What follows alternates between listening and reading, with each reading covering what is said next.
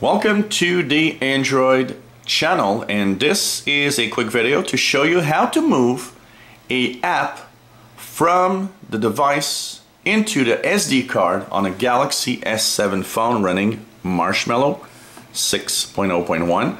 If you have any devices that are not a Samsung phone, it is going to be pretty much the same procedure also, and you can move them to the SD card. Now, word of caution, not all apps can be moved to the SD card. Some need to be in the native memory, but if you want to try it, just go into the settings, so you can find, of course, the settings in your different apps.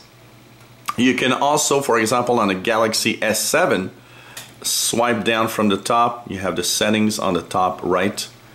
Click there. Go into Applications in the list, and then Application Manager.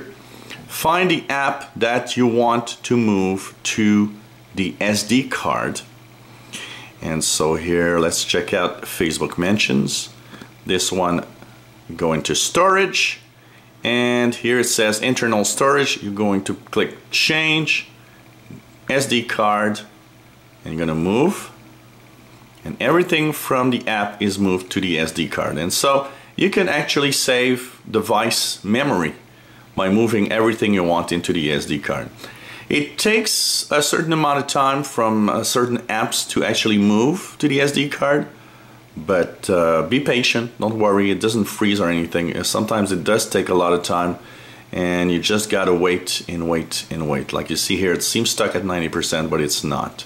So just move any app that you wish. Most of the apps that you'll be able to move, of course, are apps that you've downloaded from the Google Play Store. Native apps from the device in general will not be moved to any SD cards. So, and of course, there are some apps that you cannot move to an SD card.